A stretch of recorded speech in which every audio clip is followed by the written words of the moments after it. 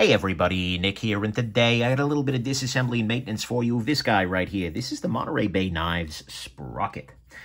Is this free spinning, or am I just crazy? This is a non-tooled free spinning pivot. Okay, that's not a great start. But anyways, go ahead and put that down there. We're looking at T6 there, I bet. Maybe T7? No, T6. One thing to highlight, by the way, is that this gap was there when I started. Not astounding. All right, whoa there. And then the screws are going directly into the tie on the other side. That's weird. All right. But when I do this, the whole knife will fall apart. So that's something. Oh, that's a carbon fiber spacer. I couldn't actually tell.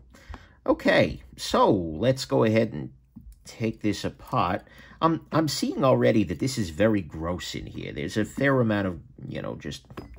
Oh, okay, here we've got looks like carbon fiber dust sort of throughout the process. So hopefully, by doing this disassembly, we will actually get this guy into a sort of a better configuration, so to speak. Alrighty. I'm going to go ahead and use some rubbing alcohol here to clean things out. By the way, if you're ever curious about any of the tools I'm using for my disassemblies, go ahead and check out nickshabazz.com/tools, and that'll get you a video with a full list of everything I've been using. There you go. Let's see here. Pop that loose. Popping gunk loose. See, kind of an interesting machining right there. It's fine. Let's go ahead and clean out these bearings, which I suspect are going to have a fair amount of gunk up in them, just because it's not so bad, but still. There's just a lot of dust in here. You can tell that this was, well, they're doing a lot of carbon fiber work around this guy. And so I'm hoping very much that when I take this guy back, or when I put this guy back together, that is, that I'm going to be in a much nicer territory in terms of the action and whatnot. I am a little disappointed in the non-tooled free spinning pivot sort of approach. It's something that's always a little bit frustrating. There are approaches that you can use to remove them. Then the most notable of which is to sort of imagine that there was a blade on this guy, to press the blade down against the table laterally. That can kind of trap the pivot a little bit and help you unscrew things, but it's just never something I enjoy seeing particularly. I'd always like to see makers do that differently. Using a Q-tip here just to get up inside this area, as well as to clean out the inside of the... Again, my goal here is just to remove some of this dust and gunk and whatnot.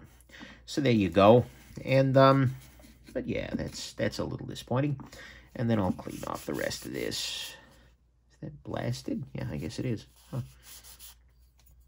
Alrighty. Let's go ahead and put this guy back into place here. Okay, there we go. All right, so let's go ahead and start the reassembly process. If nothing else, it's a relatively simple knife.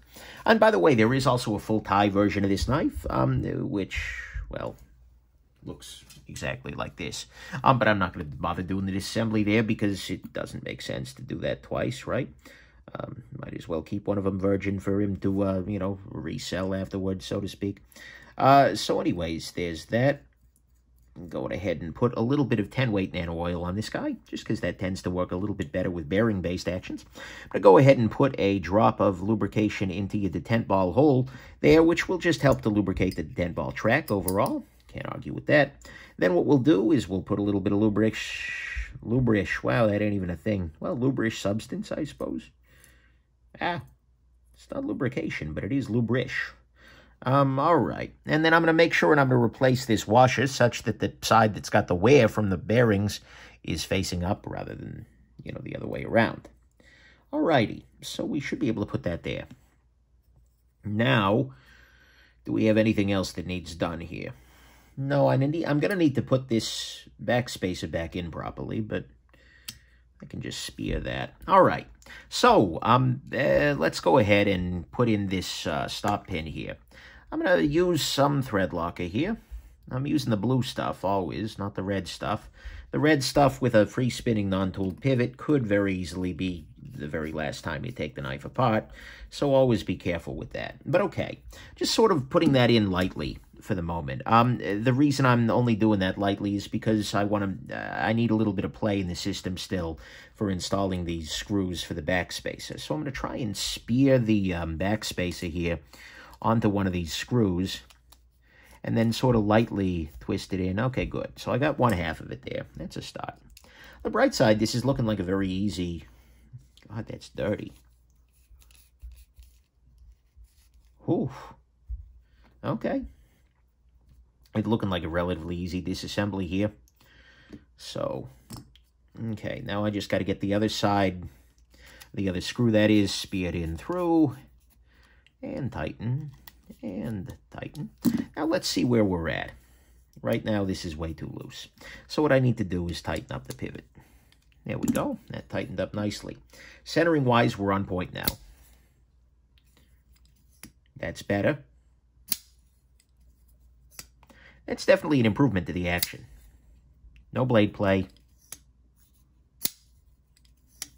Okay. Yeah, we're good to go. That's it. 6 minutes, 5 seconds. You know what? Can't argue with that. Always a joy.